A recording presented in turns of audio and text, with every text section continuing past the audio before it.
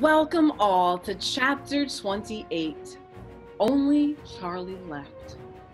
So we now have lost all of our friends to some kind of unfortunate circumstance. One of them is a blueberry, somebody is stretched out like a big piece of chewing gum, somebody is floating around in chocolate, and it's somebody's in the garbage dump. So now we need to see what happens to Charlie. I'm wondering if the others learned a lesson from this. Okay, go for it, Mr. Wonka. Okay. Which room shall it be next?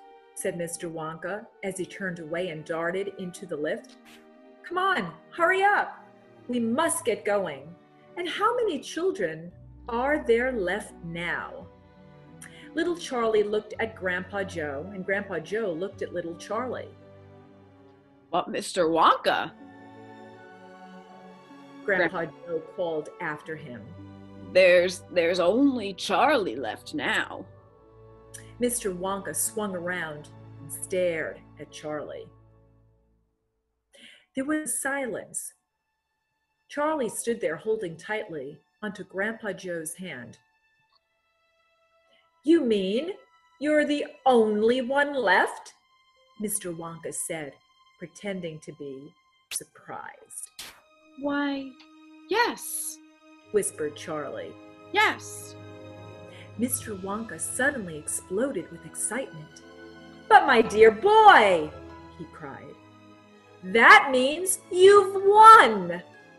He rushed out of the lift and started shaking Charlie's hand so furiously it nearly came off. Oh, I do congratulate you, he cried. I really do. I'm absolutely delighted. It couldn't be better. How wonderful this is. I had a hunch, right from the beginning, that it was going to be you. Well done, Charlie. Well done. This is terrific. Now the fun is really going to start. But we mustn't dilly. We mustn't dally. There's even less time to lose now than there was before.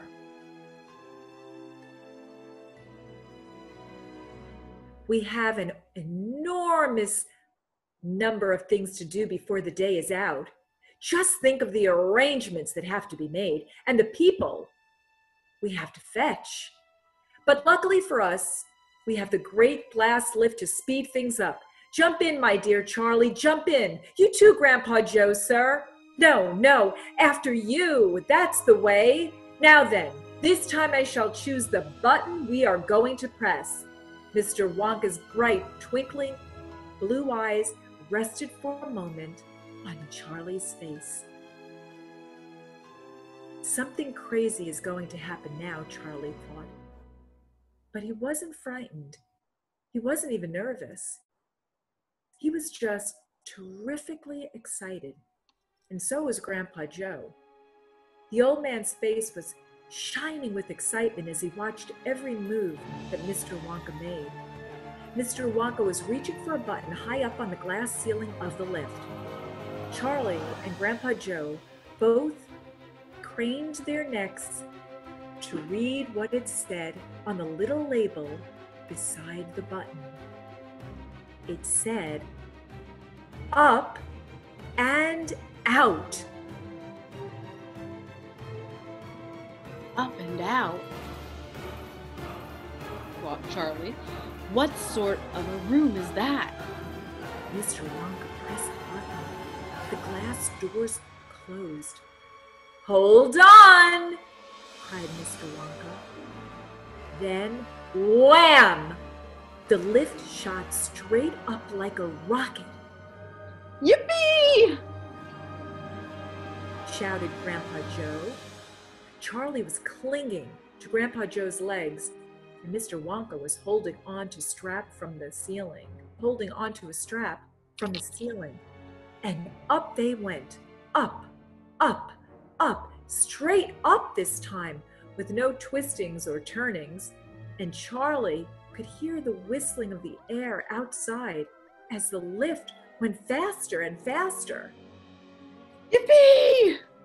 Shouted Grandpa Joe again. Yippee! Here we go! Faster! Cried Mr. Wonka. banging the wall of the lift with his hand. Faster! Faster! If we don't go any faster than this, we shall never get through. Through what? Shouted Grandpa Joe. What have we got to get through? Ha ha! Cried Mr. Wonka. You wait and see. I've been longing to press this button for years, but have never done it until now. I was tempted many times. Oh yes, I was tempted. But I couldn't bear the thought of making a great big hole in the roof of the factory. Here we go, boys, up and out, But you don't mean...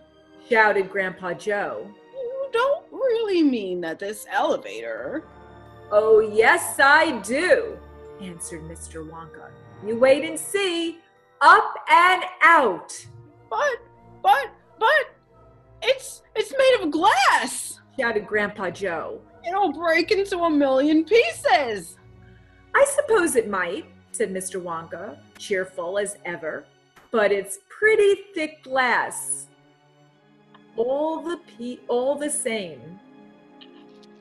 The lift rushed on, going up and up and up, faster and faster.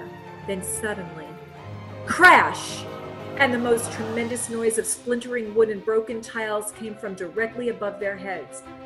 Grandpa Joe shouted, Help, it's the end, we're done for. and Mr. Wonka said, No, we're not! We're through! We're out!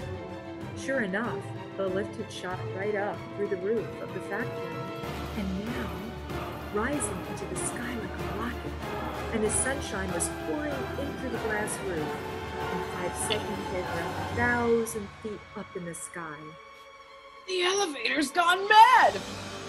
Shouted Grandpa Joe. Have no fear, my dear sir, said Mr. Wonka calmly, and he pressed another button.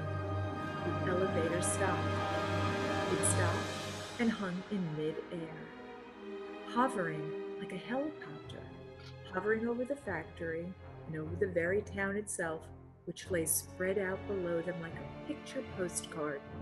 Looking down through the glass floor on which he was standing, Charlie could see the small, faraway houses and the streets and the snow that lay thickly over everything.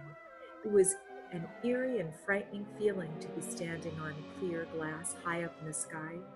It made you feel that you weren't standing on anything at all. Are we all right? Cried Grandpa Joe. How does this thing stay up?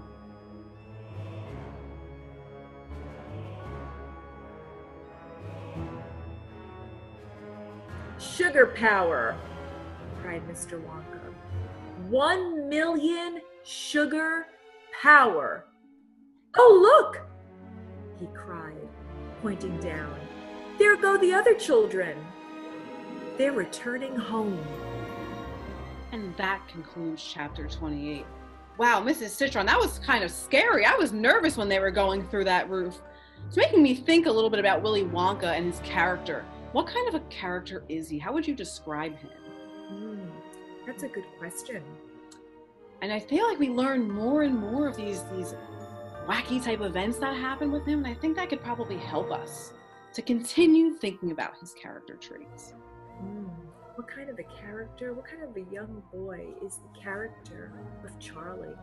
That's a good question too. And why did he end up as the winner while the others did not? True. What made him different than the others? All right, everyone. Thank you. That's the end of our chapter 28. Bye. Bye, boys and girls.